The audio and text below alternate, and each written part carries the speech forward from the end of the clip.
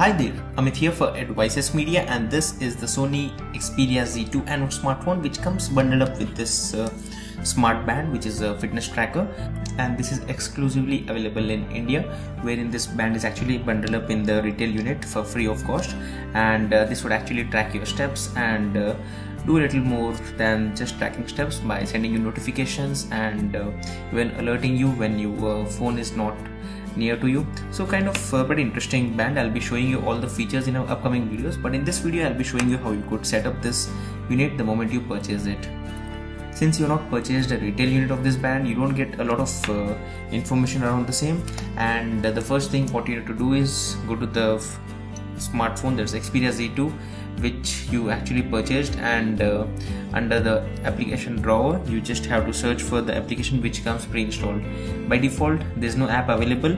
You won't find any application available for the SmartBand, which actually has to be the Lifelog application. So you need to first go to the Bluetooth, and here you need to sync this device with the band, and it will take a few seconds to sync up, which will show you the name as SWR10.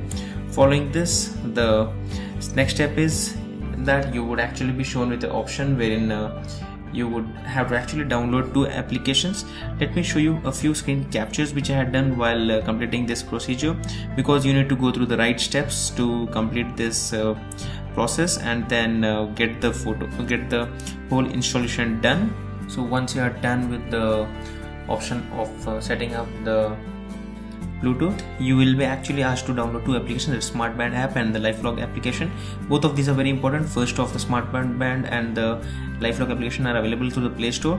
You need to download that. Once you do that, you will find that both of these are set up, and then since it's first time being used, you would find that it would update the firmware of this unit.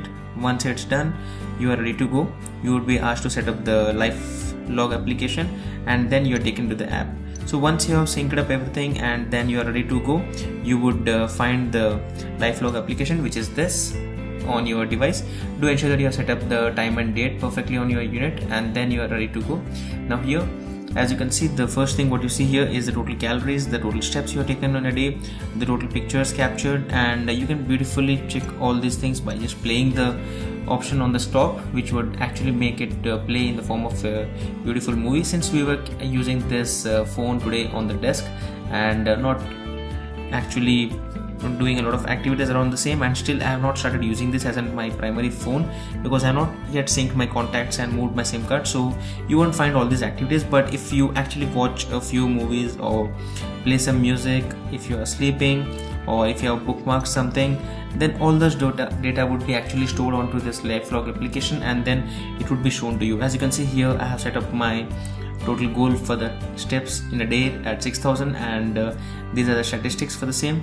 I personally think that the numbers which it shows here is pretty low when compared to what I had earlier seen on the Fitbit, which is my primarily tracker for tracking the steps. So I'll be comparing both of the steps from tomorrow by comparing the steps by using the Fitbit and the Sony SmartBand, and also I'll be comparing it with the Gear Fit along with the Gear 2.